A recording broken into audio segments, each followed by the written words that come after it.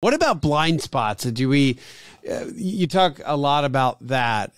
Why do we all have them, and how do we correct them? How do we find them? What are they doing to us?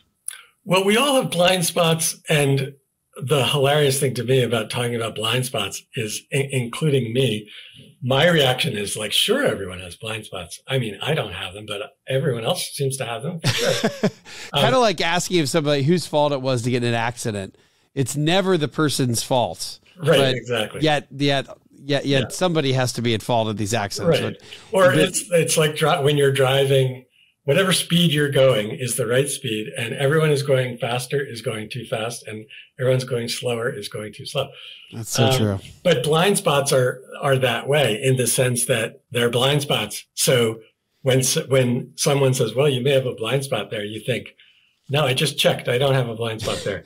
But you can't do that. That's the challenge. So, common blind spots in communication have to do with things that we think we know. Like, so blind spots tend to be about ourselves, like the way there's something we're doing that is impacting other people that we're not aware of. And so when people tell us that, like, you raised your voice, or whatever it is, we think, well, I was there, and I know myself. I'm with me 24 hours a day, and I don't raise my voice. I did a system check, and turns out after a full scan, no blind spots here. Yeah, exactly. But blind spots are precisely the thing the system check isn't going to check, right? So very often, for example, like right now, actually, weirdly, I have access to my facial expressions because I can see myself. But in general in life, I don't. And my facial expressions are often going to be communicating things that I'm not aware of.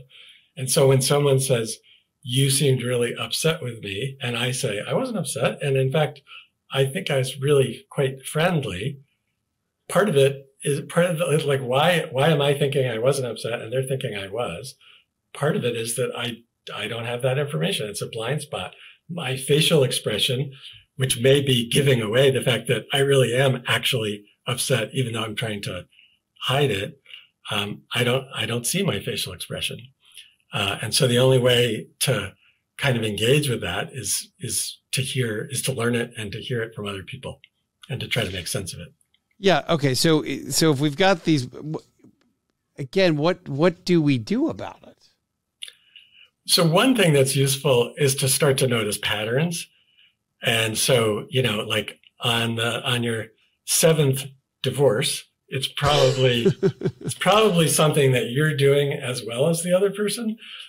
So, the first time we get feedback, we might say, oh, well, that's just them being too sensitive or whatever. Maybe the second time. But if we get similar feedback consistently from different people, one way to think about it is like just other people are crazy.